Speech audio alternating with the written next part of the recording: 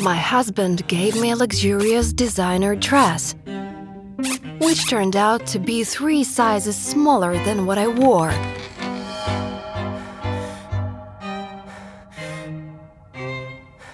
He said he would take me to his office's Christmas party, but only if I was able to wear it.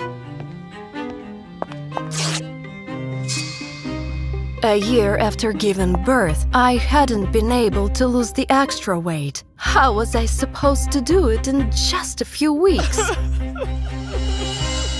The next day, I secretly met with my husband's personal assistant.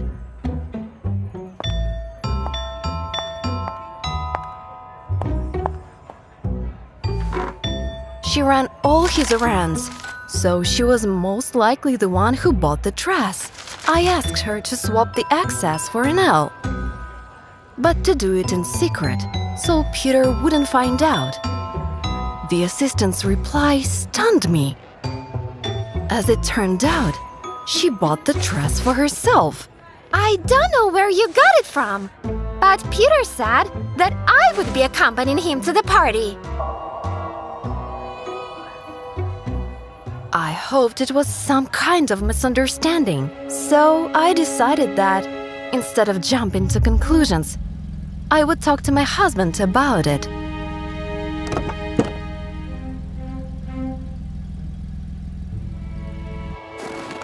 I went to the restaurant he was having a business meeting at. However, I immediately noticed that Peter and his colleagues weren't alone.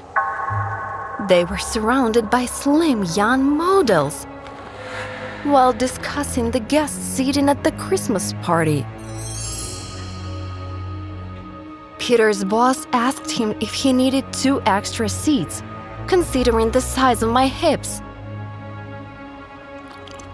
Everyone burst into laughter. I thought Peter would stand up for me, but he was embarrassed and said that he wouldn't go to the party with me. I got the answer to my question in the most humiliating way. And now I knew who that luxurious dress was for. On Christmas Eve, Peter put on his best suit and asked me if I was ready to go with him. I immediately told him that I couldn't fit in the dress he gave me. But if it is so important to you, I'll go. I'll wear a different dress, though. Peter arrogantly said that a deal is a deal, and that he wanted me to become 3 sizes smaller. Then he said that he would go with his assistant, Lisa. And without even waiting for my response, narcissistically left the room. However, at the party, he was in for an unpleasant surprise. Because Lisa had her eyes on men of a higher status. So, at the exact moment, Peter was drowned in his sorrows with cocktails.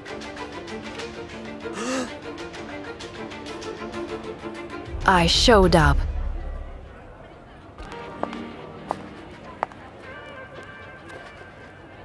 Looking like a real star. It was my first public outing after giving birth.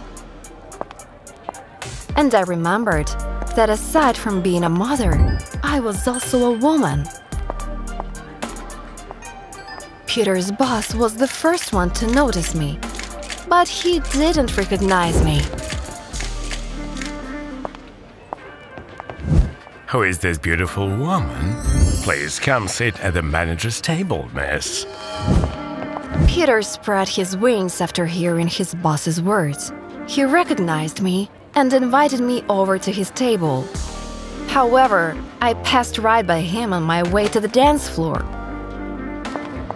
Peter didn't expect that to happen.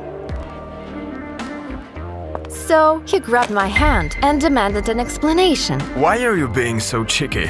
What happened to you?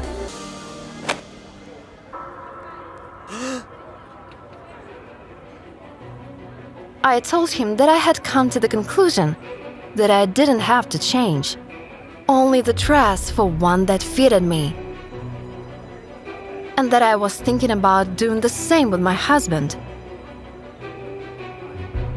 I offered Peter a deal. I would stay with him if he started making 3 times more money.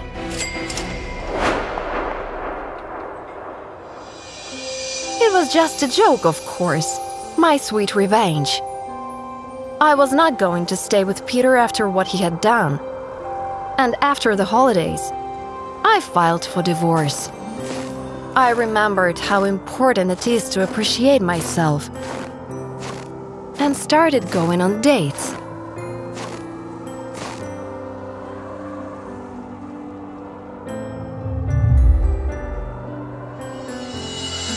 You shouldn't live your life according to someone else's expectations.